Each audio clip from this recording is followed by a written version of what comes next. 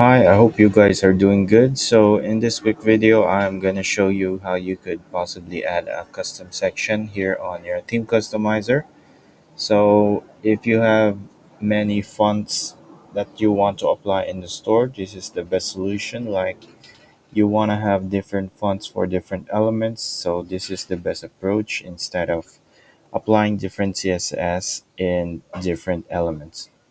So yeah, to first start off is we're gonna go to our files and you're gonna upload the font files that you wanted to have. So in my case, I uploaded mine, and we're gonna go to the theme files. So edit code, and pretty much the instruction on this video is also linked here on my Medium blog. So everything will be clear and there'll be no confusion. So we're just gonna follow this instruction. So we'll create a section. So sections, add a new section, and we'll name it my custom fonts. Okay. So it's make sure it's in liquid file, click done. Then copy and paste the code here on the blog. Copy and paste. Click save. Then we're gonna check our theme customizer if it is already applied.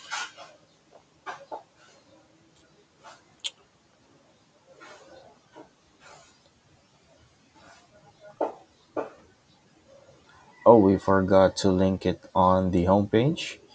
Just like in the instruction, we need to include the section here. So we're gonna go to the theme, then find the body tag.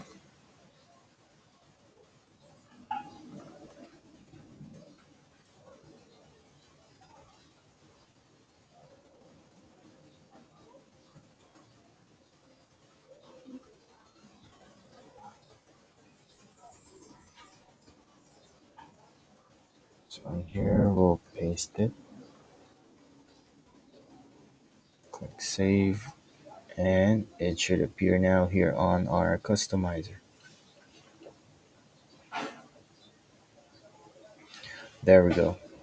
So in here, you could now specify what element you want a font to be applied. But before that, we should first add the font file that we just uploaded. So you'll go here, add your font, click font, then you're gonna go add your custom font name. In my case, it says macaroni. And basically, you're just gonna play around in here the font weight and the font style.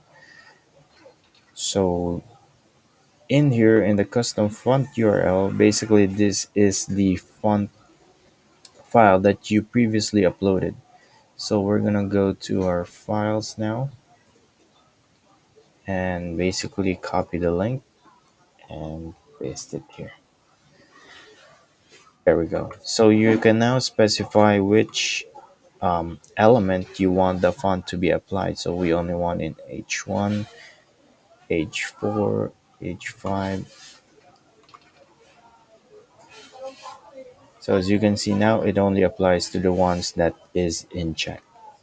So yeah, basically that's how you create your custom font section. And pretty much this is applicable to almost all of the teams based on my experience. But yeah, if you have any questions, just feel free to reach out and have a great day.